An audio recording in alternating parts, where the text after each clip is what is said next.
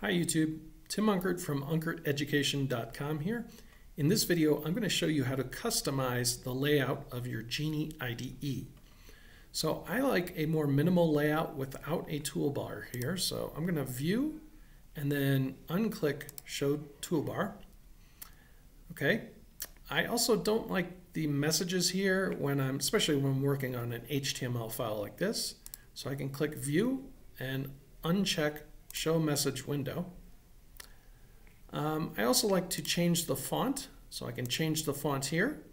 And I like Cuisine Regular, so I'm going to click on that and select, and that'll change my font slightly.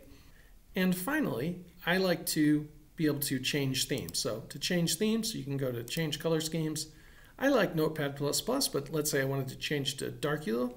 I have a video on installing these two themes or other themes in my playlist. Check that out. I could change the theme here, okay? And then I would click Close.